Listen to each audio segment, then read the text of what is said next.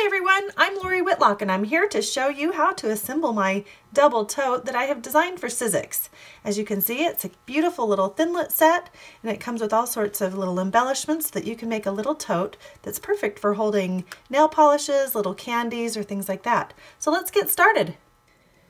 So I've gone ahead and cut out all the pieces for our project, and let's go ahead and start by assembling this adorable little flower.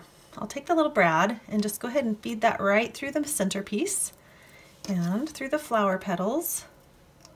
And I love these flowers because they have a hole right in the middle and it makes them so easy to put together. And then we'll put the leaf on.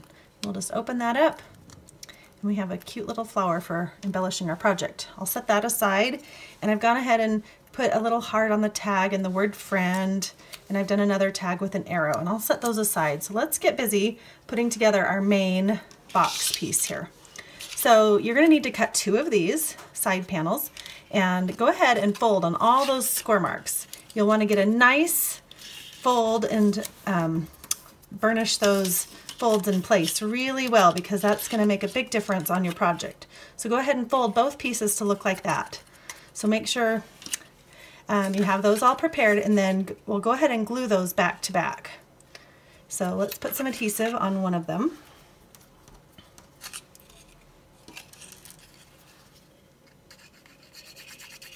Just in this top section with the little handle. So make sure you get glue all the way to the edge so it doesn't come apart on you. And then we'll just line those up back to back. Okay, make sure that the bottom is even, and you can wipe away any excess glue. Okay, so now we're ready to install the sides.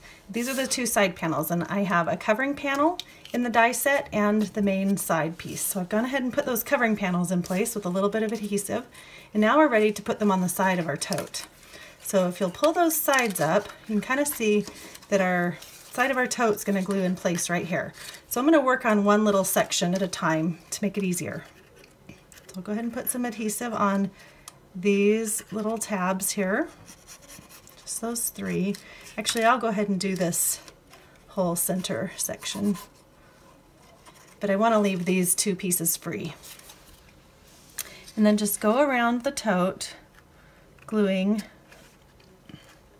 each of those little sections in place. The side and the bottom, make sure those are pushed into place really good, and then the middle. And you can turn it over on your table and just make sure you line those right up where they go and push down. And then you're going to do the same thing for these other 2 tabs here. So go ahead and put a little adhesive on those.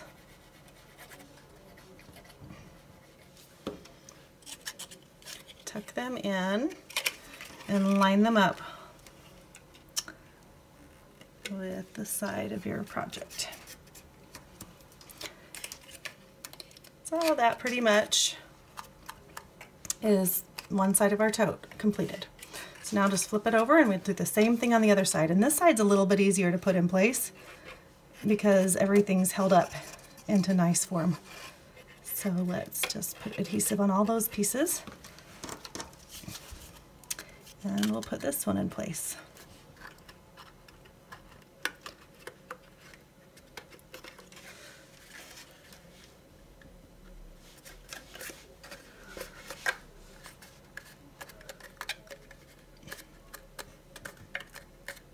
Okay, so that's the basic tote. Now we just need to add our embellishments to our tote.